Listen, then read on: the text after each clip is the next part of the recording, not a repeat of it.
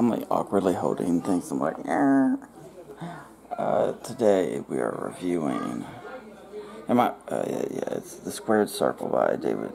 I don't know if you can read the name there. David Shoemaker. I have the place. It's gonna be loud in here. Maybe it's not super loud, but it's gonna be background noise. Because I don't feel like going outside. I'm being lazy today. I need to shave later. But look good for the camera, yo. Except I'm all sweaty. It's summer in Texas, goddammit. Alright, look, I thought I would share some of these funny, I'll start, because usually I don't start with the, I think I did last time, start with the text, but, this is talking about PSAs being, like, racist. Where is it? Conservative, John, alright, here it is, Michael PSAs. Ringleader of the fabulous Freebirds, often resorted to race baiting to intensify feuds. The Freebirds feud with Junkyard Dog turned on Hayes, calling JYD boy. Now I think of fucking, the tall guy from Phantasm. Boy. Road Warriors at Comiskey Park with a, oh shit, I skipped the page. Came to the ring, blah blah blah, submitted. Oh wait, I'm more of a nigger. You are, wow. That's hardcore, dude. He was said to have used the N-word casually over the years, without causing a stir. He is also credited with the notion that black wrestlers don't need gimmicks because being black is their gimmick. What a swell fella. Alright, I think this is like Ric Flair talking about Randy Macho Man Savage being paranoid.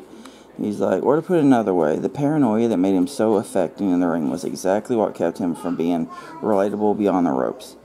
Okay, he goes Hofstadter. I think he's a journalist or something. Famous piece ends aptly. We are all sufferers from history, but the paranoid is a double sufferer, since he is afflicted not only by the real world with the rest of us, but by his fantasies as well. Alright, and another, oh shit, I'm going too far. Oh yeah, see, I got this. Well, I'll go into that later, but that's where I am right now on page 200. I got I think the Paul Heyman card, unless it came with the last book. It was in this card when I ordered it from Amazon. Alright, so anyway, where's page 196, goddammit. It talks about fucking Vince Russo booking, which is always fun. Oh my god, I need to read that book, the Who Killed WCW. Oh yeah, Jamie Kellner died recently, too. Right as that was being aired. It's interesting. Is this it? Oh yeah, so it's talking about Miss Elizabeth booking. It says, the inanity of WCW's booking during that period can be perfectly summed up by this Wikipedia synopsis. Gotta clear that globus. Alright, in January 1996, Miss Elizabeth returned to wrestling as a valet for Savage. She later turned against Savage and became Ric Flair's valet and the Four Horsemen. She later turned against the Four Horsemen and joined the New World Order, NWO, alongside Savage and Hogan.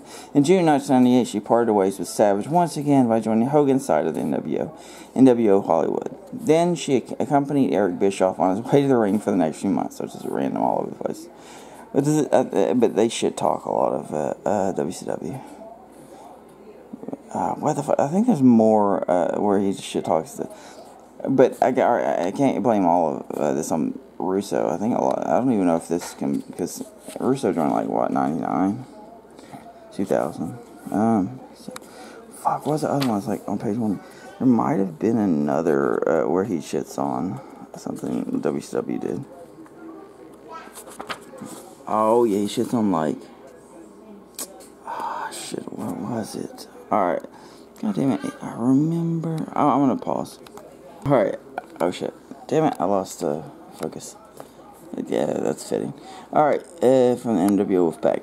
Oh yeah, he's talking about, I think, Savage joining the NWO Wolfpack. And the less said here is probably the better.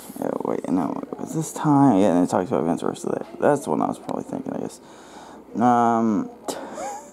Man, I did like the NWO Wolfpack, though. They had that cool theme song. Wolfpack is back. Alright, I ain't doing that, but it's pretty cool. I'm not gonna shit on the Wolfpack. Alright,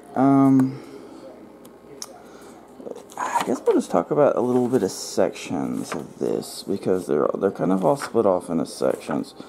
And I kind of like it. In some ways, it reads easier than the Tim Hornbaker. But I wouldn't be surprised if the Tim Hornbaker book. Alright, so like this, like Hackenschmidt, the first heel turn. So what is like 1906, 1911 was the rematch, somewhere around there. Oh shit, this is 1982. But yeah, Hackenschmidt, George Hackenschmidt versus Frank Gotch. That's when the rematch. But the first one, I guess, Frank Gotch won, and because he had his famous heel or toe hold. And then, Hackenschmidt was the foreigner, and then they talk about, the American versus the foreigner, and I read somewhere that the interview could have been faked back then, because it's just how journalists were. They just make shit up a lot of times because you couldn't prove them wrong. And he's like, he played dirty, even though he was like, he was cool with the result. And so, ended up setting up a rematch, and then, because his foot was already injured, he just tapped it. I guess they didn't tap out. Back then, what they do is they would just let the submission roll them into the pin. See, it's a territorial error, so it's the stuff that Tim Hornbaker covered. But, wait, does that have a Gold Dust Trio? The whole Toots and Mondt? Oh, alright. Shit, I need to... Yeah, Toots and Mondt, I realized he, this might have been the book I learned it from, where he pretty much set modern wrestling on its course, by, giving them touring and slams and brawling and shit, and there's Gorgeous George. I actually looked him up a little bit. He fucking spray. But then, brief history. Nepotism. Oh yeah, the nepotism. Oh, that's Vern Gagne. So that must be Greg Gagne. Greg Gagne. Good guy, Greg. Don't be giving Greg some bad name, you son of a bitch. Who else is in here? But they talk about some of the Von Erichs got nepotism, some didn't. I mean, because they were actually good. Is that the fucking Sportatorium? Or these are some of the famous courts they talk about, venues. Oh yeah, Terry Gordy. He was good up until he got brain damage, I guess, doing those drugs. Bruiser Brody, who died in '89 in Puerto Rico, and so you can see Cyndi Lauper, the Rock and Wrestling eras, and so you can see a lot of this. I'm gonna pause this real quick. So check it out. I started taking digital notes again. I gotta double it up here. I hate how the modern, I don't know, Windows does it lately if you press the other X. Say, Frank Gotch, Rudy Russell, furniture salesman, in quotes, which turned out to be Dan McLeod. Whatever his name. Alright, Farmer Burns. Oh yeah, I was learning all about Farmer Burns, how he do his neck shit, where he just hang himself. Just work out like that. There's some cool peeps. Yeah, there's a lot of cool notes I got here. So these are all the notes. I used to do these. I haven't done these in a year, maybe over a year, 2-3 years. I haven't done digital notes, so it's kind of cool to come back to it. Because before I was just writing them down. The Gold Dust Trio. See, Toots and Mondt seems to be the most important member. Set pro wrestling on its modern approach with touring shows, submissions that project out, and brawling. And they also did, I think, introduced slams as well. And it talks about what each of the duties of the Gold Dust Trio were. Who's the other guy that was ran? Jack Curley. Yeah, he was. I don't know if he was opposition in the Gold Dust Trio, but I need to read that book, The Fall Guys. Jim Cornette talks about that. A massive meat. I just like that quote. New Yorker describing wrestling matches. So yeah, I'm gonna go ahead and run through this. Shooting buyers. Oh, nice. Okay, Mildred Berg. There's this podcast I've been listening to, the Pro Wrestling History. I actually need to update these notes. So Gene Anderson was the only. Anyway. Great. Now I just go right up my nose. Beautiful. Where's the book? God. So, here's this book. I'm gonna give it a positive American recommendation. It's not that I'm just I'm feeling about my reviews, I guess, lately. I don't know if I've been just not feeling them or not, but not that it matters, I guess, but I get, maybe if I was to read, I might read Chuck Palahniuk soon, so I have some fiction, so I can actually talk about the style and stuff.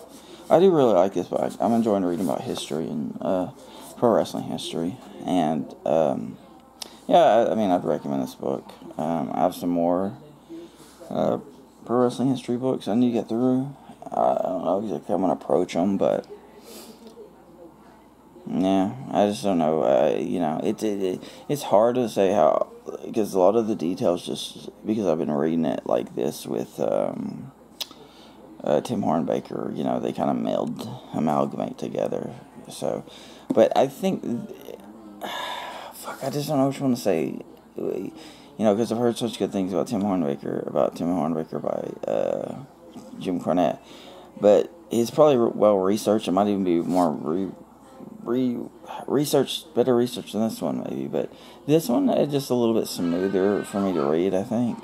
But it's hard to compare them, So I'm thankful for both of them. But this one might be a little bit less dry. But then again, maybe that means this is missing the little subtle little details that, set an elite historian apart from someone who just shits what most people already know on their page. I don't know.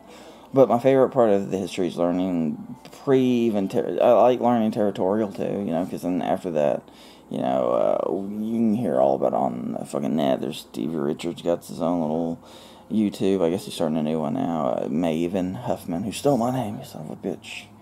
There's Booker Huffman and Maven. They both have my name. But yeah, you can learn. It's easy to learn about the modern era. So territorial era is cool, but I really want to learn about the Goldust Trio, and it's kind of interesting learning about what actually because I was curious how wrestling got on its track of being I don't say faked, but where it's there's some pre-planned. I was like, how did it come from a sport to that? And then you realize that it always came from carnivals and circuses, where it came from con men who would try to challenge the audience, and then they'd have Farmer Burns or a businessman come up that would look like he was just some occupational guy that couldn't beat up anybody, but he was a trained wrestler, So they would just go from conning people in the audience to just working matches amongst each other, for money. So it was just all about making the big bucks. It wasn't about the pure sport of winning and losing. So I thought that was interesting. So yeah, I recommend this book, The Squared Circle by David Shoemaker.